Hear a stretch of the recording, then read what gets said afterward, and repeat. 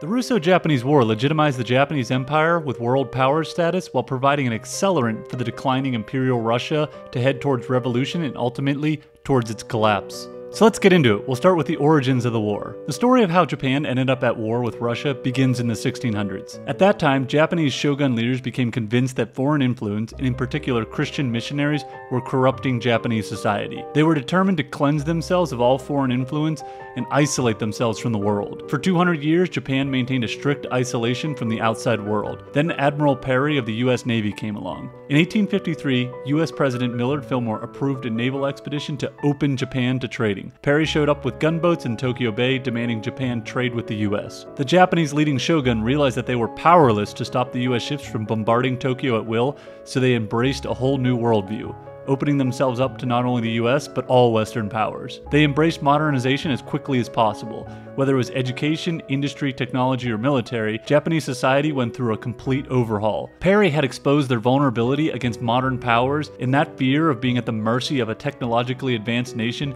drove them to copy, improve, and innovate, as their motto would say. Part of modernizing meant territorial expansion. Island nations like Japan or England have the acute problem of when they build industrialized cities, that means more people are in a dense area, while simultaneously needing more farmland to support that urban growth. Japan's soil is tough to do extensive agriculture, but a solution can be found in Korea. If Japan takes Korea, they can greatly increase their agricultural access to feed their growing urban population. As well, Korea is strategically critical to Japan's survival, being so close. So in 1894, Japan went to war with China and absolutely dominated them. The peace gave Japan dominance in Korea all the way north to the Liaotung Peninsula, as well as Japan gained Formosa, or Taiwan, and forced China to pay a massive war indemnity, or penalty payment. There was a new dominant power in Asia. That didn't sit well with the established Western powers, since they all had investment in China and did not want to see a stable power take hold there. So Russia intervened along with France and Germany assisting. Basically, those three powers told Japan they needed to release their claims on Korea or war would follow. Japan was too small and alone could not take on three European powers, so they had to agree, but it left a deep burning resentment to retake the Korean and Manchurian regions they lost. That resentment was further amplified when China immediately agreed to lease the Liaotung Peninsula to Russia. In preparation for war with Russia, Japan first became allies with Great Britain. Now they could be confident that the other powers would not come to Russia's aid in war, since France was also trying to be friends with Great Britain, and Germany wasn't going to risk a war with Great Britain over Manchuria. The fight would now be one-on-one between Russia and Japan, exactly the way the Japanese wanted it. So why did Russia get involved in this conflict? Well, for starters, ever since Alexander I defeated Napoleon in 1815, the Russian Empire went through a very slow and painful decline, ultimately leading to their embarrassing defeat in the Crimean War in 1853. By the time of the 1900s, Russia was teetering on revolution and led by Nicholas II, who led a sheltered playboy lifestyle until being thrust on the throne. Nicholas liked the idea of continuing Russian expansion, like the glory days of Peter the Great. They couldn't expand in Europe since Germany and Austria-Hungary blocked them, Africa was all claimed up, and in the Middle East they would bump up against British interests in keeping everybody away from India. Asia was really the only option if they wanted to expand. China did have rich resources and markets, and once the Trans-Siberian Railroad was completed, they'd have a transportation network connecting Russia to the Far East. As well, the Manchurian region would provide Russia with the one thing they always coveted: a warm water port. Before leasing Port Arthur, all Russian ports would freeze in the winter, making trade or flexible naval operations impossible. Only the Black Sea ports in Crimea did not freeze over, but they could be easily bottled shut. If Russia was going to reassert itself as a global power, Asia was the place to do it. Let's take a quick look at the two fighting forces and their strengths and weaknesses. Going into the conflict, most independent observers considered Russia to be able to easily handle Japan in a war. For starters, Russia had a total population of 130 million people to draw from, with a peacetime army of over 1 million, with 2 million more in reserve. Japan's population was a mere 46 million, with a peacetime army of 270,000, with only another 200,000 in reserve. As for the navies, Russia did have 21 total battleships, but most were in European waters. In the Far East, the forces were much more equal. Russia's Far East Navy had 7 battleships, 7 cruisers, 25 destroyers, and 27 other smaller vessels, while Japan had 6 battleships, 10 cruisers, 40 destroyers, and 40 other smaller vessels. However, Japan's navy was all British built, so it was better quality and speed than Russia's. However, Japan could not count on replacements. Its shipyards had no facilities to repair capital ships, only capable of limited repairs. Russia, for its part, could draw from the home fleet with another 5 powerful battleships, although they also did not have the ability to make substantial repairs in the Far East. As well, just like its navy, the Russian army had most of its troops in Europe. thousands of miles away. In fact, Russia only had roughly 80,000 troops in the region at the start of the conflict. This gave Japan a decided advantage in the initial stages of the war. The Japanese strategy was to strike hard and fast early, taking as much key strategic ground as possible in the initial fighting before Russia could throw in the massive weight of their manpower reserves. The two keys to the war would be, could Russia get enough troops across the Trans-Siberian Railroad and into the fight, and could Japan's navy strike a decisive blow against the Russian navy to preserve the link between the Japanese islands and their forces on the Asian mainland. Let's get into the fighting. The war began with simultaneous surprise land and sea attacks. At sea, Togo's fleet of 6 battleships, 10 cruisers, 30 destroyers, and 40 torpedo boats would strike the Russian Pacific Fleet at Port Arthur, while their army landed a force at modern-day Incheon Harbor and would drive north up the Korean peninsula.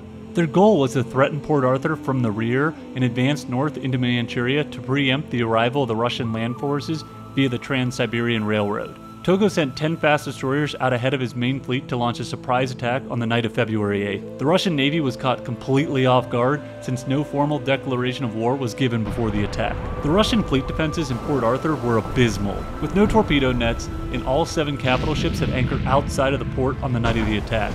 In the night attack, the Japanese were able to damage 2 Russian battleships, but both were in shallow water and could be repaired. However, the psychological effect was devastating, as Russian crews made little effort in the aftermath to venture out and confront Togo's naval force. Port Arthur was essentially sealed off. Russia sent the only admiral it could count on, which isn't saying much since their navy sucked, and Vice Admiral Makarov. He did greatly to improve morale and stepped up defensive arrangements at Port Arthur. However, after only a month on the job, after chasing away Japanese ships from the harbor, his flagship battleship struck a mine and was destroyed, killing him and most of his crew. With his loss, all Russian naval initiative evaporated. Togo then sent naval forces up to Vladivostok to mine the harbor and make sure that the 2 Russian Far East fleets did not link up. On land, the Japanese forces advanced steadily north toward the Yalu River. From there, they would move into southern Manchuria. Russia, for its part, did not have substantial enough forces in the region to confront the Japanese, so the commanding Russian general, Kuropatkin, was determined to fight a war of attrition, setting up his defensive line at Laoyao-yang, on the crucial railway line just south of Mukden. There, he would wait for reinforcements from the Trans-Siberian Railroad and then launch his counteroffensive. Japan was determined not to give him the time he needed.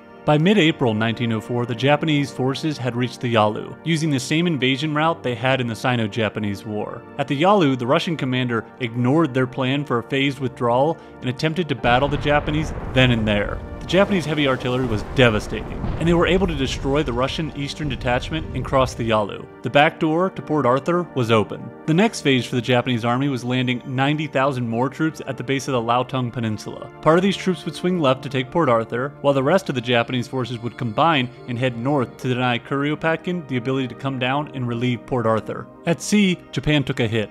Well, 2 hits actually, when 2 of their battleships hit mines and sank, as well a cruiser sank after fog caused a collision, reducing Japan's capital ship force by a third. Russia technically had capital ship superiority of 6-4 in the Pacific, but they didn't know it. Japan kept the ship sinkings a secret. Thus, Russian naval leaders in the Pacific elected caution and decided to wait for naval reinforcements from the Baltic. Japanese land forces kept up their advances and in May, in the Battle of Nanshan, cut off Port Arthur from Manchuria. Japanese land forces were steadily moving north towards the key city of Mukden. With Port Arthur looking doomed, Tsar Nicholas ordered the commander of the Russian ships at Port Arthur to make a break for it and link up with the Vladivostok fleet. Because these ships were not allowed to recoal at neutral ports, they heavily stocked up and headed out. Togo's Japanese fleet saw the thick black smoke in the air and went in to block them. In the resulting big gunship duel, the Russian flagship received mortal damage, and chaos took over.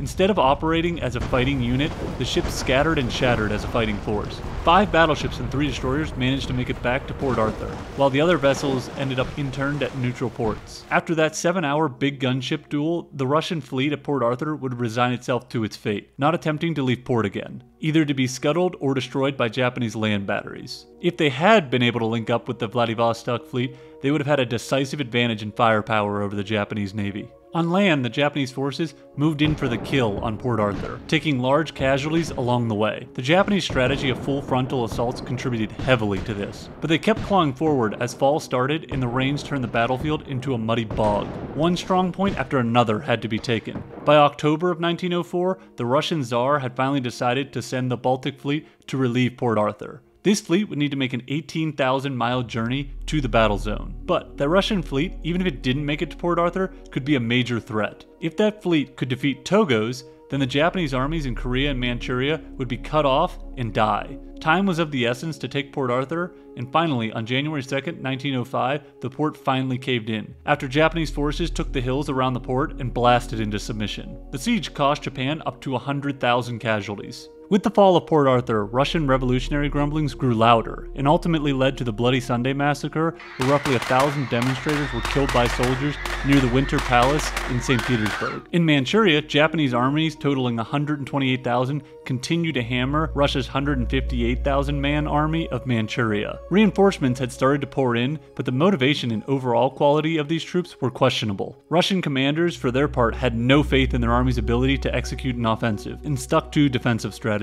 By February of 1905, both sides were squaring up for the key battle of Mukden. The Japanese utilized a pin and hook strategy where one force would attack head-on, giving the impression of being the main assault, while another force looped to the west and cut off the railroad 10 miles north of Mukden, effectively eliminating the retreat route. With the troops released from the Port Arthur siege, the Japanese army was barely able to pull off the maneuver and cut off Mukden, forcing the Russian army to abandon it. Each side had lost about a third of their forces in the fighting. Japan may have won the key battles of Port Arthur and Mukden, but in them, they had exhausted all offensive ability. From here, they would have to try and hold off the inevitable masses of a Russian counterattack. However, events at sea preserved the results of the army. The relief force sent from the Baltic to aid Port Arthur was led by, no fucking way I'm trying to say that. The flotilla was 50 ships strong, including 4 new battleships and 3 older ones. Since the laws of war did not permit coaling at neutral ports, the Russian ships were overloaded with coal for the 18,000-mile trip.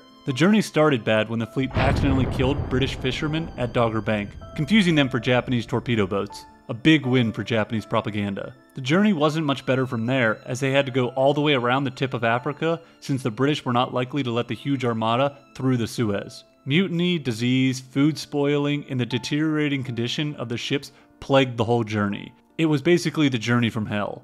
All of that, and by the time they made it to Singapore, Port Arthur had already fallen. And now, they were tasked with linking up with the fleet at Vladivostok. Limited coal supplies made it so that the route east of Japan was impossible, so they had to go through the Straits of Tsushima, where Admiral Togo was waiting to pounce. The iconic battle pitted 8 Russian battleships against Japan's 5, but Japan's British-built battleships were of much higher quality, with higher explosive ability, better range-finding technology, and increased wireless communication ability. Combine that with Japanese ship crews being better trained and having more experience, while being very close to home against an enemy exhausted from a journey around the world, and you have a decisive advantage for the Japanese. The ensuing Battle of Tsushima on May 28th to 29th, 1905 was more of a massacre. Admiral Togo utilized Japanese battleships' big 12-inch guns brilliantly and boldly by crossing the Russians' T and devastating them with cannon fire. The total Russian losses were 6 battleships sunk and 2 more captured, and out of the other 30 vessels,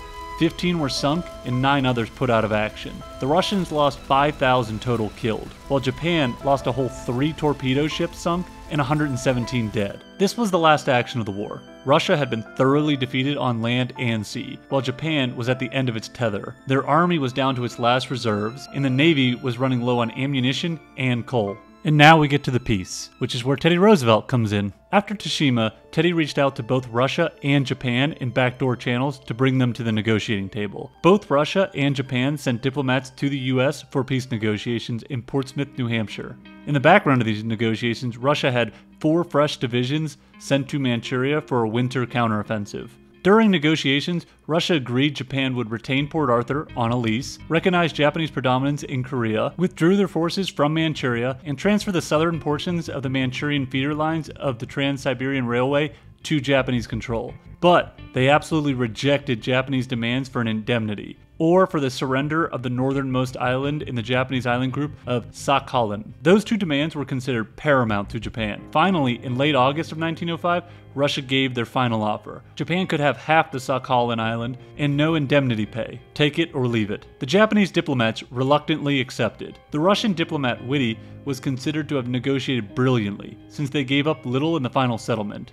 Japanese public opinion was livid at the peace treaty. They saw a war in which they won every battle and didn't even get all the territory they were promised, or the war pay they had earned. Japanese public opinion quickly turned against the United States, feeling that Teddy Roosevelt had favored Russia at the negotiations and had sold out Japanese interests. In the end, it would have been hard for the Japanese diplomats to get more out of the negotiations than they did. Japan was low on men, munitions, and money, while Russia had vast manpower reserves, who they could have thrown into the Manchurian counteroffensive. Sure, Japan owned the seas, but battleships could be of little to no value for the coming land offensive. In conclusion, the de facto loss in this war with Japan accelerated the end of Imperial Russia as revolts and mutiny were breaking out all across the country, while for Japan it legitimized the Imperial Japanese Empire as a world power, while simultaneously putting them on a collision course with the other major Pacific power, the United States.